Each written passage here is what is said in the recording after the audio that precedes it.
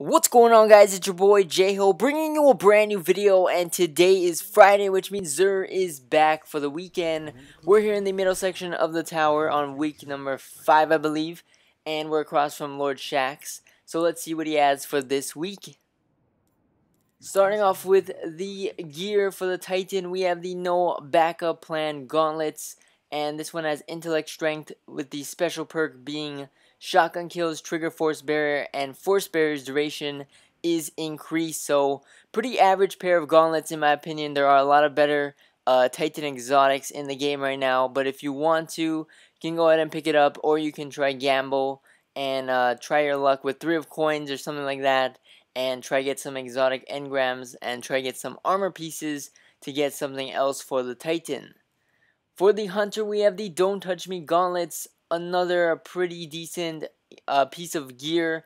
I think this one's better than no backup plans though. This one has discipline strength. The special perk on this one is taking damage from a melee attack makes you briefly invisible.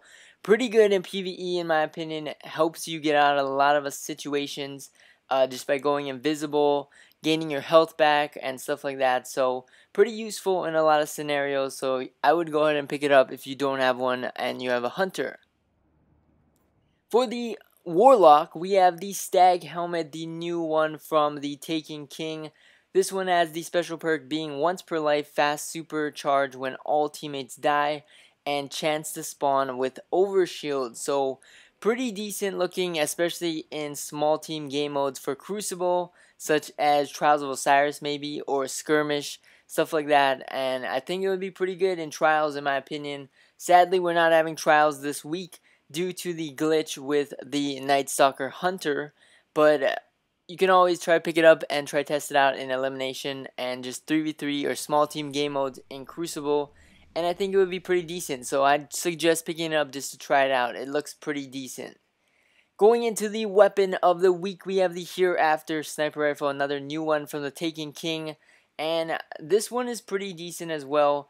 Crouching increases scope zoom and makes it easier to aim under fire.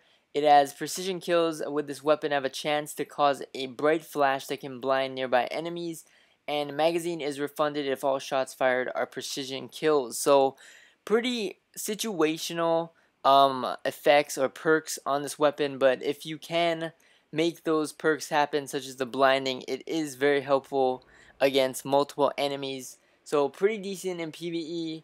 It has decent stability, decent impact, decent range. So it's overall a pretty decent sniper rifle in my opinion. So if you don't have it, I'd suggest picking it up because it's a pretty decent one. And then we have the materials. So we have the usual heavy ammo synthesis, 3 of coins, and the new one which is called glass needles. So this one is utilized to reroll your exotic armor pieces. So basically you can use one of these and reroll the stats on any of the exotic armor pieces. So for example, if you choose this one, you can try reroll it using this Twist Fate icon at the bottom, and it's pretty similar to reforging if you did that in year 1 with House of Wolves weapons, but basically you can use this. It costs 250 glimmer, 10 armor materials, and 1 of those glass needles, and you can basically reroll the stats up here to change it if you want intellect or something. You can change all these perks over here as well. So it's pretty decent in my opinion if you get a high level piece of armor but you don't like the perks on it and you want to change it.